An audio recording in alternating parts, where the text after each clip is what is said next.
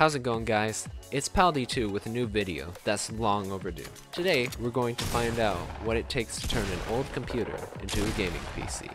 Here we have an old HP Pavilion Desktop that makes use of the ancient LGA 775 platform.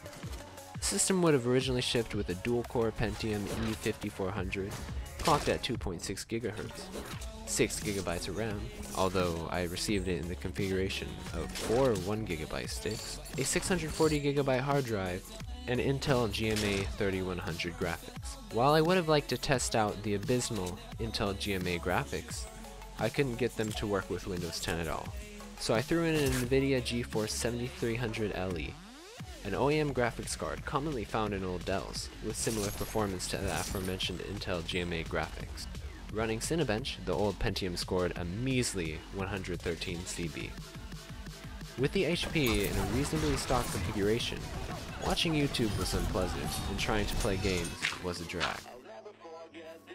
I was crazy enough to try and play Fortnite, but the Epic launcher wouldn't display anything. Legacy drivers, they were probably the culprit for this issue. It was time for some upgrades. This time, I switched out the Pentium with a $15 Core 2 Quad Q6600. Here, I made sure to take advantage of a simple mod known as the V-Cell mod. In order to perform this mod, all you need is electrical tape.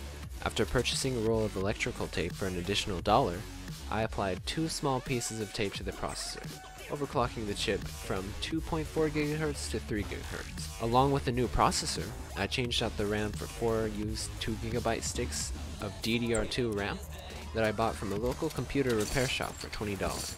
To seal the deal, I switched out the GeForce 7300 LE for a GTX 750 Ti. This card can commonly be found used from $70 to $100.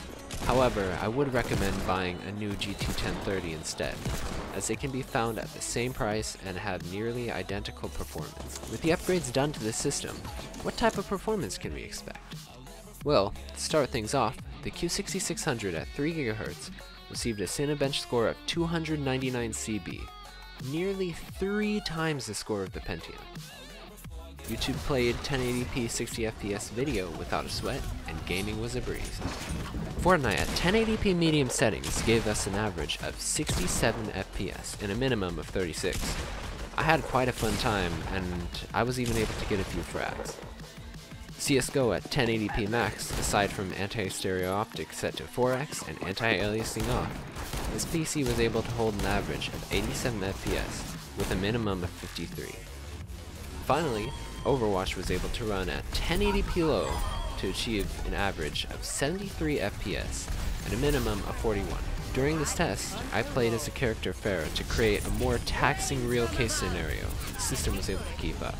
In conclusion, if you're looking to get into PC gaming and you own an old desktop, upgrading it might not be too bad of a choice.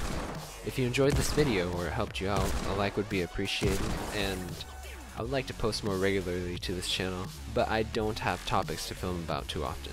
I hope you have a good rest of your day, and I'll see you in the next one.